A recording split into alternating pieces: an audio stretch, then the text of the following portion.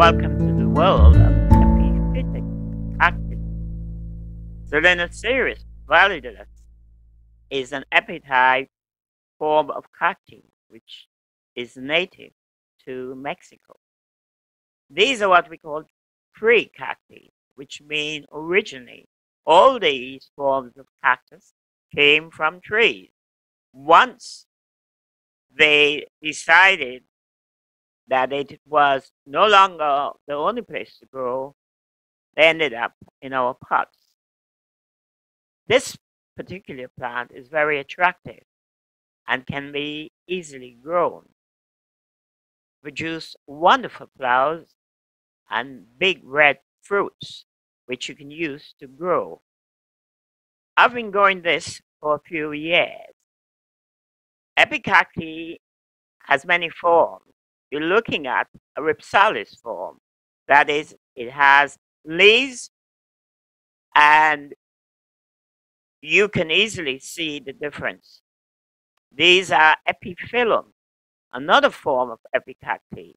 That is, generally speaking, this one curls and curls.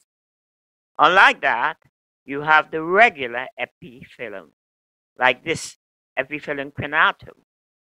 Beautiful white flowers and very easy to grow.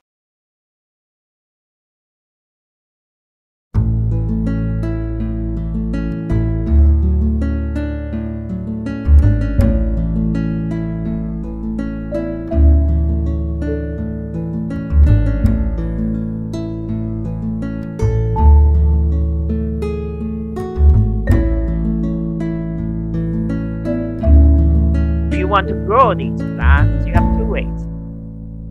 You can grow them from cuttings, yes, just take a knife, scissors, and cut a bit off, let it dry off a few days, and it will start to grow. No watering till it starts to grow. This is the fruit that is produced, and you can use that as well to produce young plants. The seeds are similar to these. Take the seeds out, wash them carefully, plant them in porous soil, and like any other succulent, they would start to grow very easily. Remember, whatever you do with validus, go easy with the watering when it's young or when it's in winter time.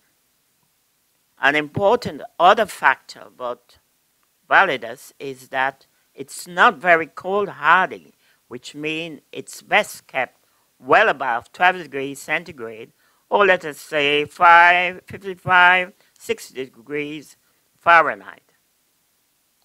Go easy with the watering, keep it warm, fertilize it well in the growing season, and you will get lovely flowers like these. The flowers are enchanting, and if you grow it right, you would never be disappointed. Selenicereus validus, a plant I will recommend to you to grow and enjoy these wonderful blooms. Winston in London.